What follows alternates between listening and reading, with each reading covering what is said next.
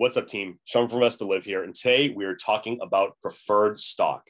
This is a really cool topic. Not a lot of people know about it, but it offers a great way to think about income investing, dividend investing, early retirement with income. Lots of different ways to play this that might give you an edge over just common stock or a better return than just bonds. We're going to cover the differences against bonds, the differences against common shares, thinking about how we might want to play this in our portfolio if it makes more sense to use an ETF versus individual shares, as well as some other key components here. Now, as always, I don't want to waste time. I'm going to jump right into this, but I am going to ask, if you haven't done so already, please hit that like button, subscribe. I don't always ask for that, but the algorithm seems to really love it. So please do, really appreciate it. So let's not waste any time. Let's get into the pure basics here.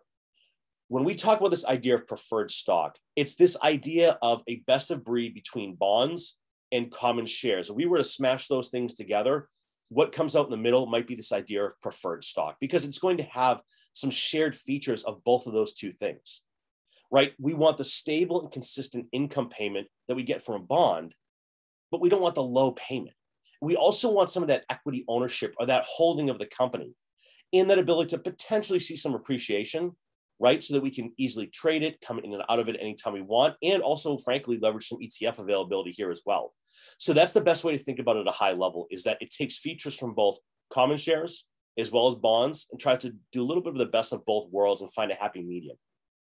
Now, the real key here is that we know that preferred shares are going to offer very regular and very consistent payments that come in the form of dividends. This is really important for folks who are looking at income investing in general, because we need that consistency. And a lot of ETFs in this space will pay on a monthly basis. This is very similar to, as you might imagine, bond interest payments, right? Now, again, similar to bonds, when we think about preferred stock, they get issued or they come out with a face value, or sort of, we might call this a par value. Now, par value is used to calculate dividend payments and has nothing to do with its trading or the price that you get it when you buy or sell it. Okay, so I want to say that again.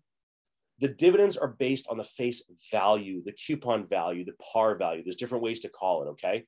So when you're buying in the markets, whether it's an individual company or that ETF, we're not thinking about it in terms of face value or preferred value. That's just simply the trading price. And that can represent a discount or premium to that underlying value. Now, another big difference between bonds here is that preferred stock is not debt and it's not going to be repaid, okay? So income that comes from these holdings of preferred shares does get preferential tax treatment, since its qualified dividends are going to typically be taxed at a lower rate than bond interest payments as well. So I want to say that again, there is some value in the way that taxes work in terms of preferred stock. But again, always get advice from a CPA or a tax advisor on that front. Now, the other thing I'm going to call out too is bond interest payments are guaranteed in writing. And if they don't pay them, then they're in a situation of default. That's a serious thing. Now, preferred shares do have preference over common stock in terms of getting paid, but it doesn't necessarily mean that you are guaranteed it. It just means that in order of importance, you're going to get them first, okay? So I hope that makes sense, right? You're getting an advantage of being first in to get paid out before anyone else does. So the other thing to keep in mind too, you might say, okay, well, what if it's a scenario where we want to pay less to everybody? This is pretty much covered, right? Common stock dividends will typically be eliminated, cut in half, cut down, whatever the case might be, before it starts to hit those preferred share dividends. Because just in general, that would be a bad sign for the company, a bad sign for holders, and not what anyone's going to want to see. So companies are very careful about how they manage that process as well. Now, this isn't very likely to happen, but it's still an important thing to call out in the public markets. In terms of preferred stock priority, this is who gets paid first in the case of a bankruptcy or a liquidation event, or just in general going out of business, right? Bondholders are going to be number one priority. They're going to get paid first and foremost. Next up will be preferred shareholders, and then finally common shareholders. So you at least have a better chance of receiving some sort of liquidation payout on those holdings than if you just had common shares of stock as well, okay? So keep that in mind. Now, again, we did a little bit of preferred versus bonds. What about common versus preferred? So of course, very similar, not much more to explain here. Common stock, as everyone knows, can trade up and down wildly. It can pay dividends or not pay dividends, and it really does represent ownership in the company. To me, the biggest difference at its most basic level is that with common shares, you will have voting rights. Okay, this means you can vote on issues within the corporate governance. This means you can vote for the board. You can have a say in compensation. You can have a say in third-party tax advisors. With preferred shares, it's very rare that you will have voting rights. I've actually never seen it, but it can happen. So just keep that in mind as well, that there is some advantage if you want to be more of an equity holder, more involved, have a say with your voting. Now, my gut, though, is a lot of people don't really vote their shares, but even still, it's worth being aware of this fact, okay? Now, also, there's this advantage of being more of a regular or scheduled dividend payment with a preferred stock versus a common stock. Common stocks can change their dividend rates at any given time. That happens very much less so with preferred shares. Excuse me. Now, here's the thing. The upside risk of preferred shares versus common shares can be significant. If you own common shares, in theory, there is no limit on how high that price could go. Now, I know this is not a practical way of looking at it, but it's important to make the point. Theoretically, the underlying common share could be any price to infinity. In general, bonds and preferred shares are going to rise very slowly, so you will not see that kind of burst upwards in price. So there's considerations on whether or not those dividend payments and consistency are worth it in terms of what you give up on that growth side potential. That's why you have to understand why you're doing this, why you're investing in it, and what the purpose within your portfolio is. For me personally, if I want to add income, I think about preferred shares. If I'm looking for growth, I'm absolutely not looking at preferred shares, okay? Now, the other thing that's particularly interesting, and especially for those who are newer to the realm of stock market investing, preferred stocks can be called away. I want to say that again. You can own preferred shares in a company and they can be called away. Now, that will typically be converted into common shares. You can perhaps receive some sort of a cash value. But with common shares, this won't happen, right? So after a certain date, the company can recall preferred stock shares. Now, this might be at the par value. It could be slightly higher than the call price. It could be sort of on what makes sense at the time of it happening. But keep this in mind, it may not be what you paid. So this represents some risk as well, because if you paid at the top price of the trading value and they get called away below that price, you're just getting what it is at that moment in time. It doesn't matter what you paid, okay? Excuse me. And again, I mentioned this quickly, but I want to say it again. Preferred stock can be convertible to common stock as well. And this does happen every so often. It happens to me as well. It's not something that I'm necessarily concerned with, but you want to be aware when those dates are, if it's likely to happen. You can do this by looking at the prospectus, reading what's on the investor relations site, and even calling in and asking if there's information you need on that as well. So keep that in mind. So the big question here for me is, how do I typically like to play preferred shares? I don't really want the stress of going out and looking at each individual company's preferred shares, what the face value was, what the current trading value is there a discount or premium, trying to figure out what the current dividends are going to be, what kind of consistency there is. Now, I'm not saying you shouldn't do research. In fact, that's the opposite of what I say on this channel all the time. What I am saying, though, is that there's easier ways to play preferred shares in a more diversified way with a little bit more predictability in what's going on from the underlying perspective. And you probably have an idea where I'm going with this. This is simply looking at preferred shared ETFs.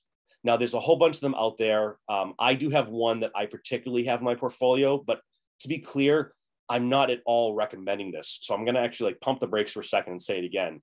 I am not making a recommendation on this. It's just one that for me, I've had for a long time, and I've been relatively happy with it. So purely as an example, I'm going to share my screen here. I just pulled it up here. Let me just hit that button real quick. There are many different ETFs. In fact, if you have better ones, please drop it in the comments below for people to do their own research. This is just one that's already in my portfolio. And again, not a recommendation. When I think about my personal portfolio, I have it broken up into growth, income, speculation, and then outside of this, I have private investments, real estate, alternative investments. So this is one pillar within a much larger play. So I'm only calling that out because don't try to copy what I'm doing, because you don't know what my entire portfolio looks like and how it's built. So PFF is the name of the ETF that I typically play. You can see here that it was up 1.22% the other day to 34.77. What I like about this is really simple, right? If we look out across the all-time view here, it's pretty much been within this channel. Yeah, it's had some highs, it's had some lows, but really this thing's been pretty darn consistent. And even if we look across just the past 5 years here, excuse me, barring that huge dip, which I held everything anyways, we pretty much got right back to where we were. And of course, we're sitting in the current dip period, but we're starting to trend back up again. The reason I like this is it means that I have access to everything that's in here And it's just a one-time sort of hold for me. It's sitting sort of in the middle of that 52 range. It's also pretty close to even from a premium discount perspective, but it pays a monthly dividend of 4.68% at this current price. And that comes out to a little bit more than 13 cents per share.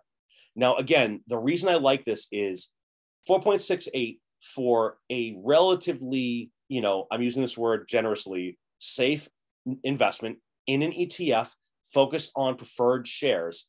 For me, this fits really well with my portfolio to provide a little bit of income, just to generate that within this portion of my portfolio. Now, I'm not saying, again, that this is the right thing for you, but this is how I'm thinking about it is that 4.68% is a pretty nice yield. I'm not expecting the price to go up or down too much, and it fits within the strategy that I'm using. Now, what's interesting when we look at the portfolio here, I always like to click things before I do it live, but I didn't preload this, so you're with me. We're going to see if it pulls everything up here. What's nice is you'll get a feel for sort of what's within here, right? So it holds 16 different holdings. We can see the yields here from the SEC perspective, and we can see what is exactly in here from a top 10 perspective, right? Broadcom, Wells Fargo, Bank of America, Nextera, Citigroup, Danaher.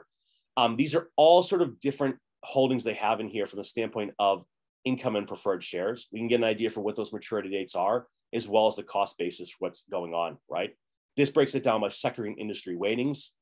So there's a lot of stuff in here you can read about, and you can also easily go to the iShares perspective on their own site to get this information too. So all I really want to get across today was that there are other things than just bonds and just common shares. There's this sort of in-between piece that takes the best of both worlds, pushes them together, and makes it really easy to own and put them in your portfolio. Again, for me, it's easier to do an ETF. For you, it might not be. You got to know that and make that decision yourself. But overall, I think it's worthwhile to at least put your eyes on this, but especially if you are a dividend investor, you're chasing FIRE and early retirement or financial independence, or you're just looking perhaps for something else to have within your overall portfolio to provide that little bit of income at a better yield than sort of common shares or even, frankly, bonds. This might be a good little thing for you. So with that, I want to keep it pretty simple. Hopefully it was. If you have different suggestions, if you think I'm completely out of my mind and there's a better way to do this, please let me know. I'd love to hear down below. And with that, thanks everybody for watching. Appreciate it. And let me know what else I can do. Have a good one.